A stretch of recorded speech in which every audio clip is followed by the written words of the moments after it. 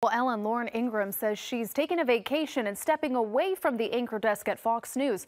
She announced on her show tonight that it's a pre-planned break, but it comes during a tumultuous week for the host. A rough week for Fox News host Laura Ingraham ends with her quietly announcing a vacation. A blessed Good Friday and Passover to all of you. I'll be off next week for Easter break with my kids, but fear not. We've got a great lineup of guest hosts to fill in for me. This Friday night's sign-off at the end of her show typically wouldn't raise eyebrows.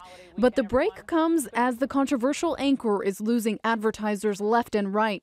And it all started when she picked a fight with Parkland shooting survivor David Hogg. The issue needs to be gun violence in America, but what she's trying to do is to distract from that, and I hate it.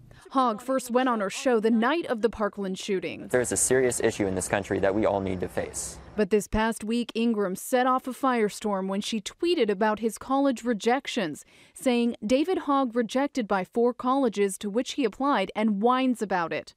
The 17-year-old immediately fought back, tweeting, "What are your biggest advertisers? Asking for a friend. Hashtag boycott Ingraham adverts." Within hours, several companies pulled out of her show, including dog food company Nutrish, Hulu, Nestle, TripAdvisor, and Expedia, just to name a few. I think it's great that corporate America is standing with me and the rest of my friends, because when you come against any one of us, whether it be me or anybody else, you're coming against all of us. She tweeted an apology on Thursday saying any student should be proud of a 4.2 GPA, including David Hogg.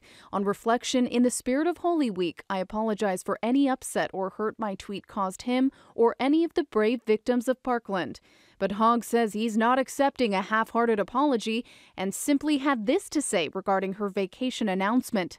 Have some healthy reflections this Holy Week.